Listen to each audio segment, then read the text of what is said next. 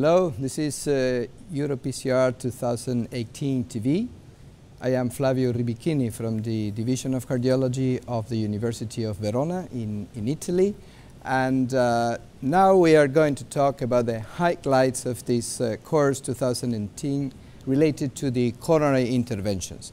I have with me here two very expert, brilliant and young colleagues. One is Davide Capodanno from the University of Catania in Sicily, and Chris Cook from the Imperial College in London. Hi, Flavio. Welcome. So guys, we have some important news to share with our colleagues, and I want you, the experts, to comment on basically three studies that have been presented during this course in Paris this year. Davide, a very discussed and actual trial which is ORBITA, which has been published last year in Lancet, a lot of discussion. Now we have a sub-analysis of a specific question, which is the physiologically guided patients.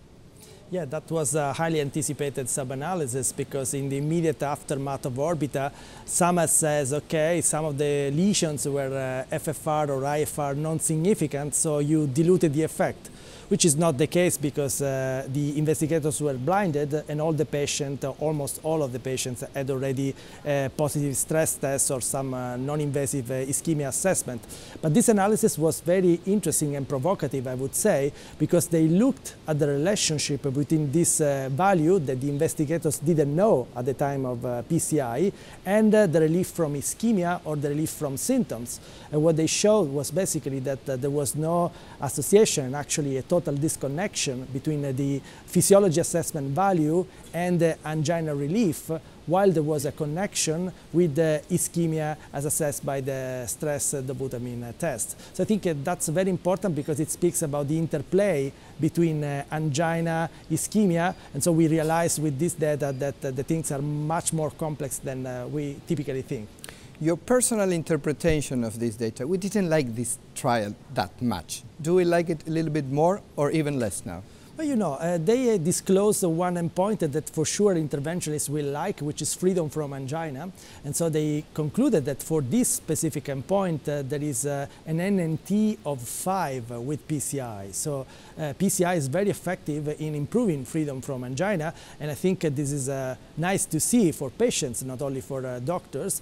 And the other important take of the trial is that you have really to believe that PCI improve ischemia. That was shown already in the Lancet paper, while when you try to predict the relief from angina, then things become complex. They've done a good job in the analysis, I believe, because with only 200 patients you are always exposed to the risk of being with the low power, but actually they use FFR and IFR as continuous variable. Yeah.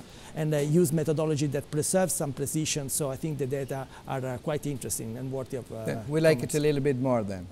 So basically they use an analysis which is called the analysis of variance. And so one of the questions that emerged during the presentation of the trial was, okay, this makes sense, especially because FFR is not just a cutoff, so that's very important. But at the same time, we asked the presenter, Dr. Rasha Alami, did you also look at the dichotomy according to the traditional thresholds of IFR and FFR, and they provided in their publication in the appendix all the values that you can see in order to understand what is going on, and everything was consistent with the general message. Right.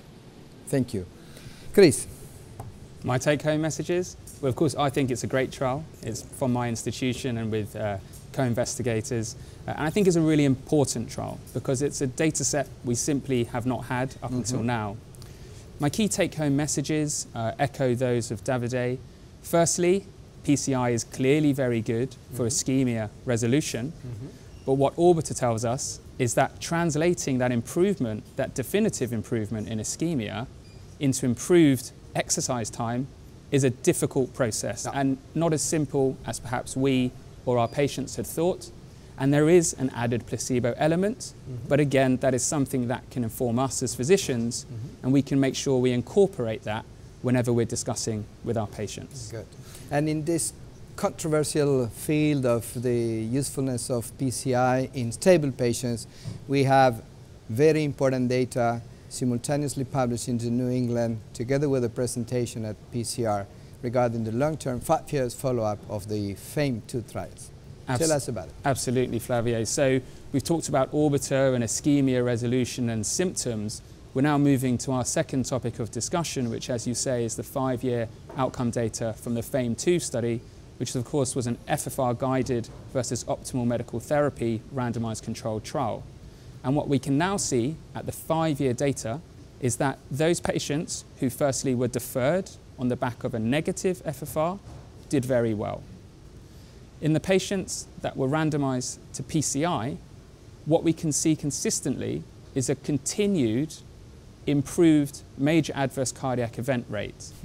Now, originally, we could only see this powered predominantly by the urgent revascularizations, which is a problem in an unblinded cohort.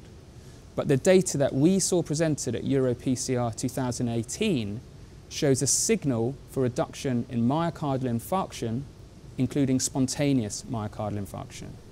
And that is a hard endpoint that we really haven't seen before in this stable coronary disease group of patients. So, very good news for interventions. Absolutely, and very good news for physiology-guided intervention. And the speaker later on in the session brought together a meta-analysis of the FFR-guided studies, and they showed a homogeneous treatment effect, again showing a reduction in the hard outcomes of death and MI, which was powered predominantly by a reduction in myocardial infarction. Very, very important data. Very important data. Guys, so far I have understood what you have said. We are talking about interventions, physiology, symptoms, stable angina. But there is a trial, there is another study that has been presented in these days in Paris, which is the SYNTAX-3. This sounds to me a little bit like science fiction medicine. So I ask you to explain to our colleagues what it is about. So this was a study where, in fact, Patrick Sorois, the great master of introducing new topics to our field, actually randomized the heart team decision regarding patients with complex coronary disease.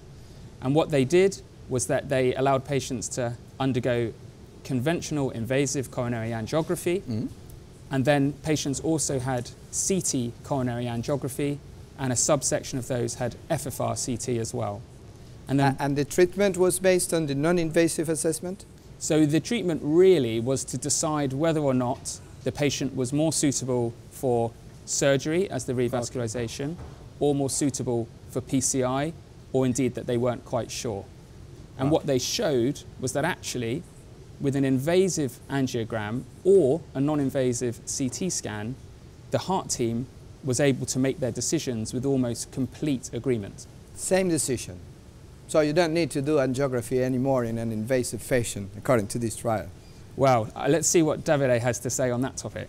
Oh, thank you for the question. Actually, this is the potential implication. So if we believe this data, this means that maybe in the future the surgeons will accept to operate the patients directly based on the response of the CT plus FFR without going for CAT in order to define the anatomy. Of course, I would be very curious to know the opinion of surgeons, because we know that CT has now a great resolution, but perhaps to see the distality of the vessel is not so easy like for coronary angiography. So of course it's a first step, and I think it would be interesting to look also at the outcome data, because I know that this will be the new challenge, of course, for these investigators. We want to see that this methodology is at least as safe as the standard of care, but anyway, the implication, of course, is interesting. They called the trial SYNTAX-3 revolution, and this tells of how much they believe that this will be a true revolution. Time will tell.